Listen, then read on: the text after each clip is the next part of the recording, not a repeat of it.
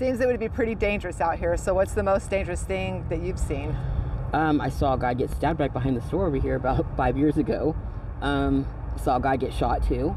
I've seen prostitutes get beat up and thrown out of cars. People get robbed. That's about it. But I try to stay away from all that as much as I possibly can. If I'm in my truck, nobody knows I'm in my truck, so that's the way I like to keep it. You know, I will block out all my windows and make it look like the car's just parked, and I just stick to myself. You know, but yeah, I've seen some things. So.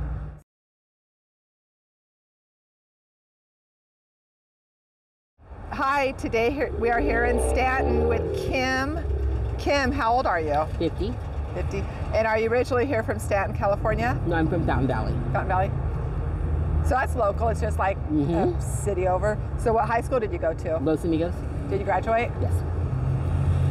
And what's your current living situation? Right now, I am in my truck. Your truck. And I saw you have a living companion too, right? My little puppy. Yeah, I saw a little bit. Was that the dog's name? Her name's Little Girl. Little Girl, okay. And so how long have you been living in your truck? I want to say since April?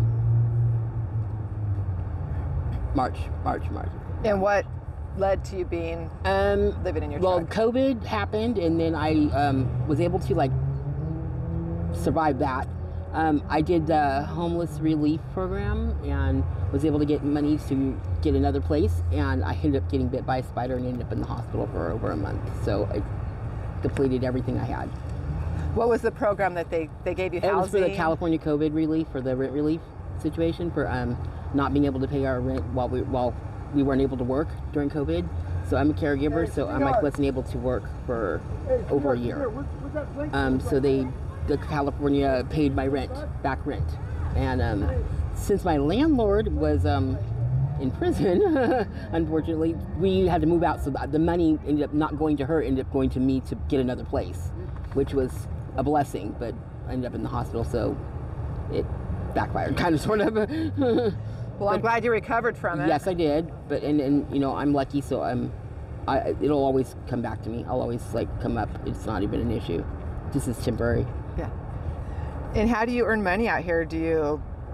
I do not panhandle or anything like that. That's something that whatever everybody else has to do is them, but that's not for me. I'll go to work. I can do a day job or pick up a client here or there and just do work for a week or so and then make enough money to like get back on my feet. And what does a typical day in your life look like? Trying to stay away from people that are trying to sell me drugs, give me drugs, make me do illegal things. I just pretty much stay to myself, or I go to a friend's house and we'll stick around, where my dog is safe and I'm safe. So what are the drugs that are out here? Oh my God. I think the worst thing is fentanyl. I think that everybody out here is on fentanyl, which is unfortunate because that's going to be the demise of everybody. Nobody's going to be able to get back on their feet if they're on that stuff. They're like zombies. Pretty much that's about. So when did that could become the new drug that everybody's doing? No, but it's taking over everybody. Unfortunately, it's people are dying from it. Like every day I hear about somebody that I've seen out here before or has been out here on the streets for years, and they're now passed away because of fentanyl. Sometimes it's like one time they use it and that's it. They're gone. People that have been out for years, like hustling and just making their living, are no longer here anymore. So yeah, it's a pretty powerful thing, I guess. How much does that cost? I have no idea. No idea. Yeah, I have no idea. So it seems it would be pretty dangerous out here. So what's the most dangerous thing that you've seen? I saw a guy get stabbed right behind the store over here about 5 years ago. Saw a guy get shot too. I've seen prostitutes get beat up and thrown out of cars. People get robbed. That's about it. But I try to stay away from all that as much as I possibly can. If I'm in my truck, nobody knows I'm in my truck, so that's the way I like to keep it. I will block out all my windows and make it look like the car's just parked, and I just stick to myself. But yeah, I've seen some things. So you've been able to avoid all that crazy stuff? Thank God, yes. Yay. Do you have children? Yes, I do. They're grown, but you know, I try not to like let them know what my situation is. This is my issue, and I don't want to involve them or my family really into it, because this is like, I can get out of it by myself. Does your family still live in Fountain Valley? No, they live in Anaheim. Okay, so still local. Mm-hmm. And how does society treat you? That's kind of an issue. For a while there, the cops, like, they used to judge everybody out here, like, as they're all one person, you know, they're all on drugs, or they're all out here prostituting, and that is not even close to what my situation is, and I would get really frustrated with them because they would, like, try to lump me in with everybody else. And I was trying to get into a program, I think about 10 or 12 years ago, that they wouldn't let me in because I wasn't on drugs, I wasn't getting beat by my husband, and I wasn't an alcoholic. So they would not let me into the program, even though I was like prime candidate, my kids, you know, everything. And so I had my boyfriend punch me in the face so I can get in. Did it work? It worked, but they knew how I got in, so they wanted me out like immediately. You know, and it was a program that would have really helped, would have been beneficial for my kids and me. We would have been able to stay together.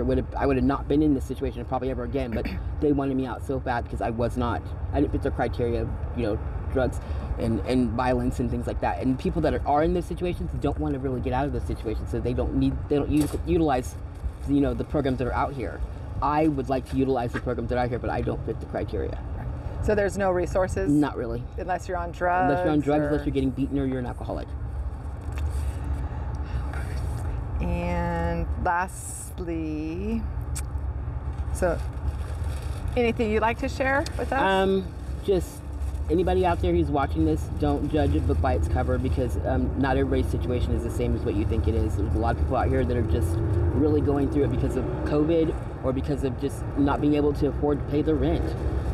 There's people out here that get up and take their kids to Walmart every day and clean them up and take them to school. You know, they have jobs. They have, you know, they're not just out here doing drugs. It's not like what you think it is. It's, you know, everybody's situation is different. Right. Before we leave, can we say hi to, what's her name? Little girl? Little girl. Little girl. Come, Mama, come here. Want to say hi? Are you tired? I'll be your best one. I think she's sleepy. Her Oh, I camera's didn't see her. Yeah, She's right there, didn't you? Come here. Say hi. Say hi. Oh, she's sweet. If it's not for her, I don't know what I would do. She's my little road dog. Oh, yeah. Companion. My companion. Oh, Mama. Awesome. Well, I'm glad you've been able to stay safe out here. I have, thank God, and I hope that everybody else can too. Thank you so much for the interview. Thank you, you're welcome. I'll be your best one, guaranteed. You know that?